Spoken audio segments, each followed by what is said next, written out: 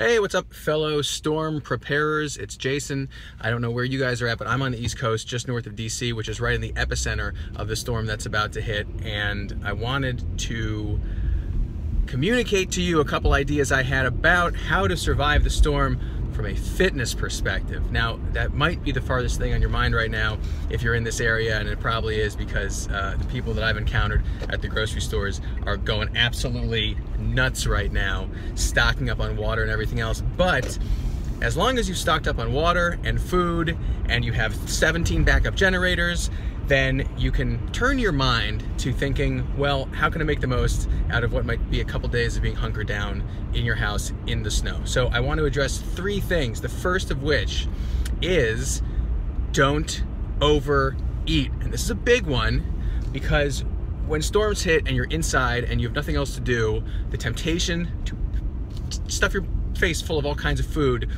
is very high, and it's usually not the kind of food that is on your meal plan, if you know what I'm saying, okay? The ice cream comes out, the popcorn comes out, the hot chocolate especially comes out. God, it's so good. But be mindful, just because you're inside due to a storm doesn't mean you have to eat all of the sugar in your house. Stick to your plan. Allow yourself a treat or two, that's okay. Like anything else, in moderation. Just be mindful. There's the temptation. As long as you know the temptation's there, you can keep it at bay. Second thing, okay, is you have a lot of time on your hands. You're not going anywhere. You might even lose, God forbid, you might lose internet, and then you can't surf the web all day long sitting on the couch under your keister. Take the time to exercise. And whether that's doing a program like, the programs that I do, that you might be doing as well, that are, you're following along on demand or on a DVD, or doing your own thing, or doing something winter related. And guess what? Shoveling snow, by the way, that is a workout. That's a crazy workout. It's a full body workout. Legs, back, arms, lungs. I mean, you shovel snow for a couple hours, you're toast.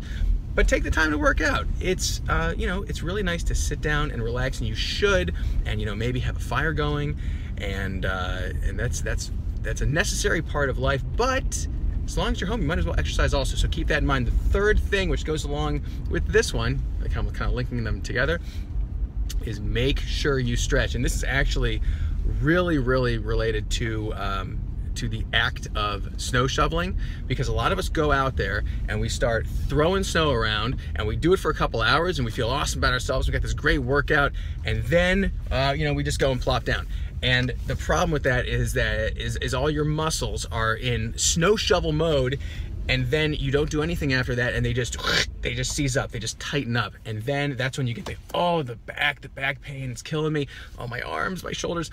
So especially for those folks who are out there doing the snow shoveling, stretch. Take time afterward and stretch. Do a nice long, 10, 20 minute, 30 minute, whatever suits you, stretch routine. It will alleviate some of that pain that's associated with shoveling snow. And of course, do it no matter what kind of workout you do, but just make sure you take time to stretch it all out. Those are my three tips for surviving the storm from a fitness perspective.